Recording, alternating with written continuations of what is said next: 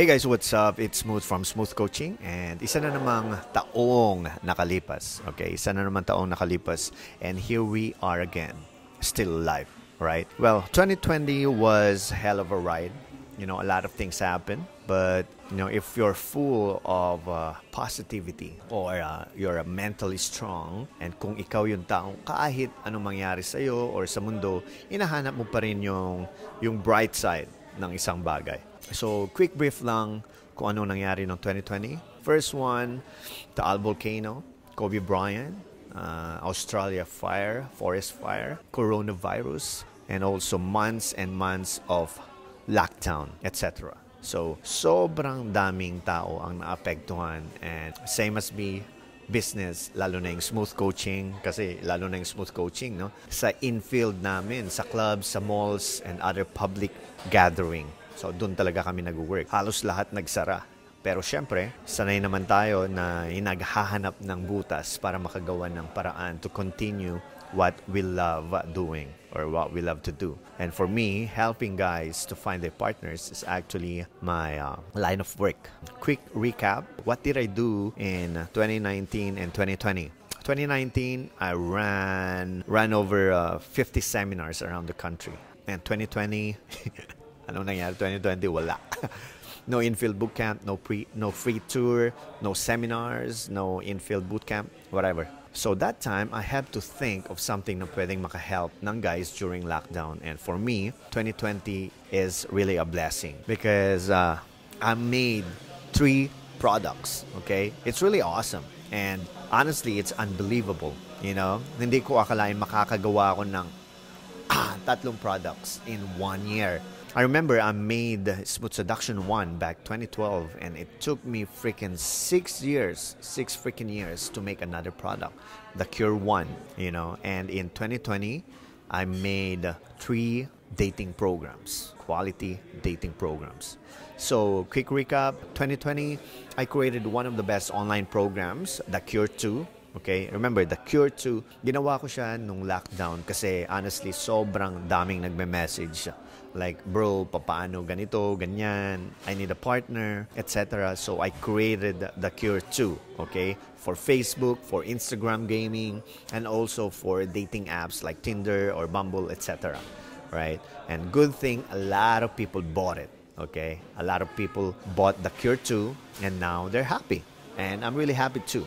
I also created Infield Decoded, okay? Maraming hindi nakakaalam kung ano yung Infield Decoded. Infield Decoded is kung ano yung nangyayari sa immersion program. Okay, what is immersion program? Immersion program actually worth 75,000. So since 2015, we have been recording or shooting all our boot camps or seminars or free tours, okay? So I created Infield Decoded para instead na mag-take ka ng bootcamp, eto na lang yung kunin mo. And you learn everything on how to approach. Mapapanood mo naman yun eh. And the body language, makikita mo yung real life scenario kung ano yung ginagawa namin on how to talk to women. And malalaman mo rin kung paano mag-work yung attraction, kung bakit at paano ka nagugustuhan ng mga girls. Okay? You can use our lines and makikita mo din yung mga reaction ng mga girls habang kausap namin. That's Infield Decoded or aka Infield Bootcamp Recorded. And lastly, 2020, I wrote 500 plus pages of a book. Okay? Well, I can't imagine na makakapagsulat ako ng 500 pages book kasi sobrang hirap magsulat ng libro. That's why sa lahat ng mga writers, you guys work really hard. Okay, really freaking hard. And from the bottom of my heart, I really admire you. Writing a book is like starting your dream or your goal. Pag hindi mo sinimulan na sineryoso, hindi mo matatapos, right? It's really freaking frustrating pag hindi mo nagawa. Sakit sa dibdib pag hindi mo talaga nagawa isang bagay na gusto mo. I'm really proud of myself, okay? Again, positivity, passion, consistency, lahat nandyan na yan. And I'm so grateful that people around me are always there to support me. And over 1,000 copies sold in first month of Smooth Seduction Mastery launch. A lot of people say it's the Bible of dating, or some say Bible of meeting women or building relationship. I won't call like that. Okay, I'll call smooth seduction mastery. Because it is, right? Again, this year, 2020, I changed my YouTube channel to Taglish, Tagalog. It's awesome. I'm getting used to it. I'm stuck in English. Also, I'm stuck in Tagalog. Okay, for 2020 personal development, this year I went to English class. Okay? Nag-aral ako ng English para at least gumaling pa ako konti and I learned a lot. Siguro out of 100, nasa 0.7 na ako ngayon. Kailangan ko pa ng 9.3 para maging magaling. I also went to voice lesson and sayang no kasi gusto ko rin sana mag-DJ. Magsa-sign up na sana ako mag-DJ kaso medyo malayo yung instructor so I canceled that one. 2020 I'm healthier and skinnier now because I actually lost 20 kilos. Actually, 18 kilos, right? And medyo naalis ko na yung pagkain ng chips, oily food, garbage food, or any food na nakakataba, right? And also, 2020, I read 15 books, okay? 15 books, and but some of them are reread. Inulit ko lang kasi syempre, minsan nakakalimutan ko yung libro. Sasabihin ko, ano na yun, anong ganyan. So, I read it again. Year 2020, I opened 2 different companies. And also, hindi ko na sasabihin kung anong companies yun, no? But it's just a startup company. I hope maging successful. So I have to work really hard, triple my time para maging okay yung startup company. And 2020, sa mata ng buhay ko. Okay, sa mata ng buhay ko, never akong nakahilig sa online game. But this year, 2020, nag-Mobile Legend ako. ML. Right? And Ling, Lancelot, and Zilong are my main heroes. And also, I don't watch drama. But 2020, oh my God, I finished 2 K-dramas. Okay? The Crash Landing on You and Startup K-drama. Alright? Props to them because nakagawa sila ng ganun kagandang series. Sana mga Filipino rin, sana makagawa rin. Right? The only thing na medyo malungkot ako is hindi ko nakasama yung family ko. Alright, medyo nakakalungkot because I live here, they live in States. And good thing I have some relatives here. So 2020 is still one of the best year.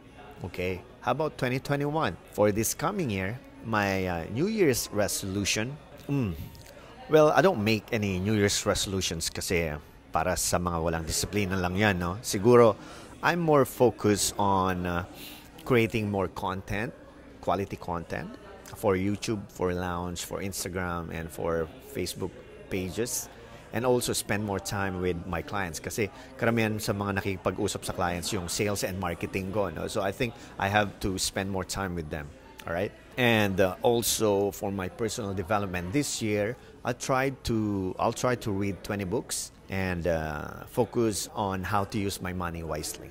All right? Kasi medyo magastos ako. Okay, this year I probably fast 2 days every month. I don't want to eat any oily food anymore. Plus, I'll eat more baked potato and bananas. All right. This year, travel. Okay, I'll travel most right side of the country. Kasi nung 2019, puro left side. Okay, Zambales, La Union, etc. 2020, hindi naman ako naglalabas kasi medyo lockdown lahat. So this time, the left side, Baler, Quirino, etc., Samar, and all that thing. All right, so, and also, you guys all know that I dated a lot of girls. But this year, I'll be focusing more into making friends. Kasi napansin ko, sobrang liit ng friends ko. Okay, puro pick up, puro exes, puro dates. Medyo maiba naman. Okay, friends muna. So I think that's going to be my 2021. I hope bumalik na yung free tours because I really miss you guys. Sana bumalik na rin yung bars and clubs para makapag-bootcamp na rin ako. Ang daming pending. Sobrang daming pending. And sana maging healthy pa rin ako. And all the people around me, alright? All the people out there, sana maging healthy kayo. Medyo iwasan na ang pagiging negative. Just chill, spread love, spread calm. And connect with other people. Give value. And always ask for forgiveness to higher energy. Okay? I think that's it. Yeah. It's time for me to go. 2021 is coming. Okay, 2021 is coming. Welcome 2021. It's our year. Good luck. See ya.